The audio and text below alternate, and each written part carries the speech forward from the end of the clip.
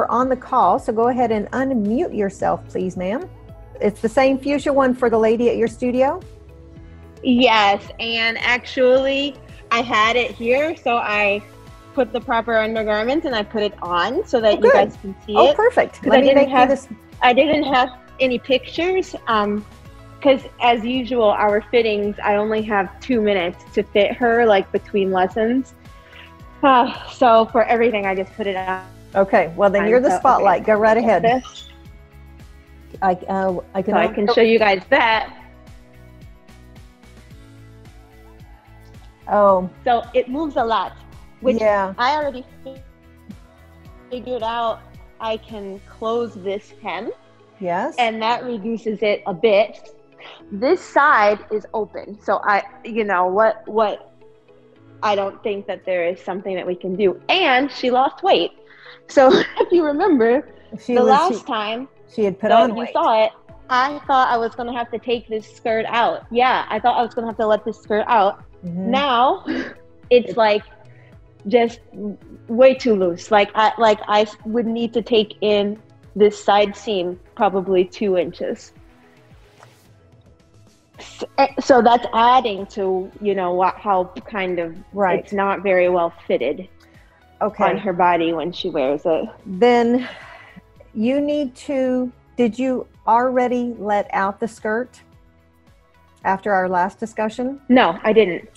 Okay. I didn't because I knew that she would lose weight once the city reopened. So you actually need to charge her for extra fitting times and extra alterations. Okay. Because now if she is now smaller than when you first made the dress and you've already wasted a fitting because she was bigger, you need to charge her more. Yeah. And not feel the least bit guilty about it because you have hours of extra time in here because her weight keeps fluctuating. That's not your fault. Right. And you should not have to do that free of charge. There was one more question there about the skirt. Do you hear me? Yes. Sorry. It was that before I added the tassels, of course, we tried it on everything. We were happy with the length. And I also want to think this might be because she lost weight, it might be hanging a little longer, the skirt. And plus these tassels are about 3 inches and she's petite. So she's, 5'3", I want to say. On me, I'm 5'9", and now with these tassels, this is fairly long. It's a great length on you, yeah. It's perfect for me, but for her, it is just too long. And again, it was fine when we tried it before adding all of this weight. We liked the length, and that's why I tried it on her again before I did any more stoning because I was nervous about it. But I need to shorten it. So I'm wondering what's the easiest and best way for me to do that from the top, because what I had done was pinned it on her, just raised basically the attachment line, the proper amount, but I have these cutouts so I can only go so far. Okay. Or do I literally need to cut the hem to shorten it? These mirrors are they're sewn on, so it's okay. I can just remove that, but then I have to obviously restitch all the tassels. But what a nightmare. Okay. Were the tassels part of the original design? Yes, and I knew they would make it heavier from Andrea's dress. So that's why that was kind of the first embellishment I added, and why I asked her to try it once I added those. Yes. I had pinned a few on before I stoned them and added the balls. I don't know, I guess it wasn't because it wasn't all of them or because it didn't have the stones, it didn't quite pull it down as much. Okay. And since she lost weight, I'm sure that it looks longer because... Absolutely. It's not hanging the same way off of her body. Right. So, it needs to be shorter. Weight loss will always, always, always make a skirt longer. It doesn't matter if it's a ball gown skirt or a short skirt. It doesn't matter.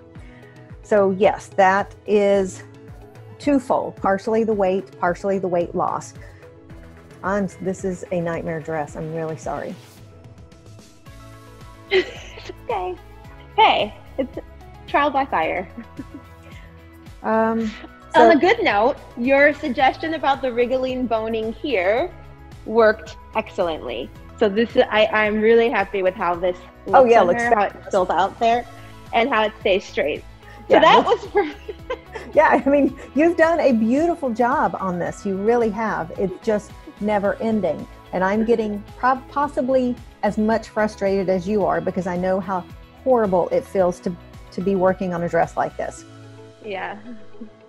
And this was your first big commission, and your profits are whittling away. I know. So you need to absolutely charge her more for the weight loss, because that is hours more work. Yeah. I don't know that I would charge her for all of the skirt issues, because part of that was your issue with the weight of the things. I have two questions. The young lady who was working on the beautiful pink dress for a client, at what point can you kind of say, I mean, it looks like the client now has got a new body altogether. Yeah.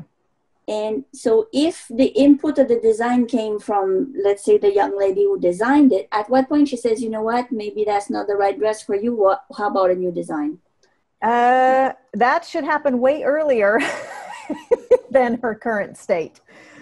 Because if I look at the dress on her, it's fantastic. And now it seems like it's so much work right now. It's not her fault that she's got a new body. Yeah. Tricky, I guess, eh? It is. This dress has been going on for a long time. And the woman, to recap for everybody, lost weight, or she was one size, Lauren did a fitting, then she gained weight, and then she lost weight. And now apparently she has lost even more weight than initially. And Sylvie's question basically is, when do you say, enough, I'm not working on this anymore, or do you need a new dress? I think this dress looks okay on the lady. I haven't seen her on her this time, but yeah, it's a lot of work. So definitely Lauren needs to charge her client more because of the weight loss. Had she done any work during the weight gain period, then she should also charge her for the weight gain. But apparently all she did was a fitting. Now, you know, if she only did a 20-minute fitting, she could charge her for the 20 minutes. An attorney certainly would, right? Yeah.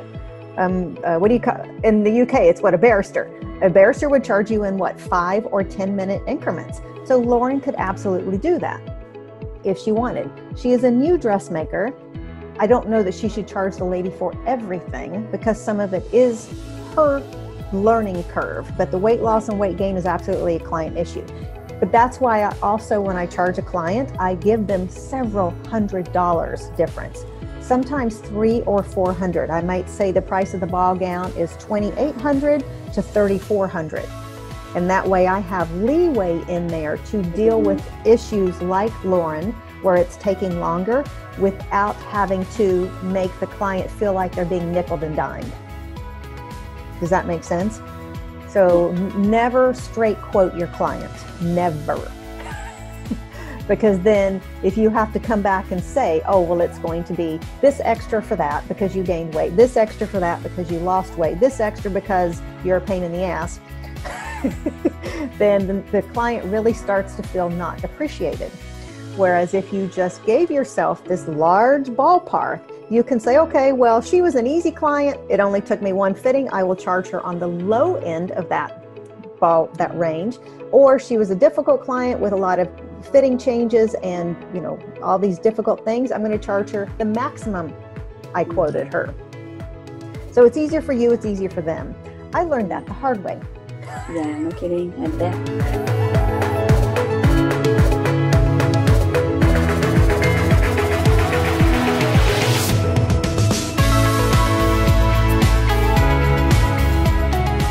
I mean, because the pricing varies a little bit from country to country. So let's say in Europe, it would cost more than if you were in Czechoslovakia, okay, or Lithuania or something, okay, or Russia. So that price difference is also variable. So I would say research other dressmakers in your part of the world.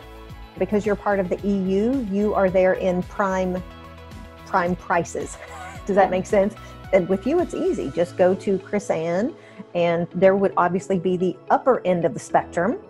And then who in your area is charging the lowest?